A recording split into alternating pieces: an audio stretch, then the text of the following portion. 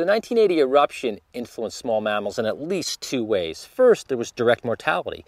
Because the volcanic eruption itself involved physical forces such as heat and burial and scour, many small mammals simply perished at that time.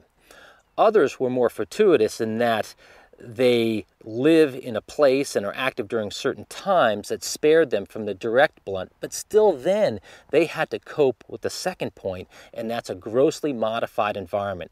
Being alive on the morning of May 19th, 1980, one day after eruption, was no guarantee you're going to persist. You may have just been lucky and survived and been spared the eruptive forces. We began our work with gophers at more distant locations from the volcano and then worked our way inward to see how close to the actual crater the gophers had survived. So we were finding the gopher in each of the zones, getting closer, and then we said, well, what the heck, let's go look even in Spirit Lake Basin, and did not expect the gopher to have survived there simply because of the forces that area was subjected to. So hot and so much blast force, and deposits were deep.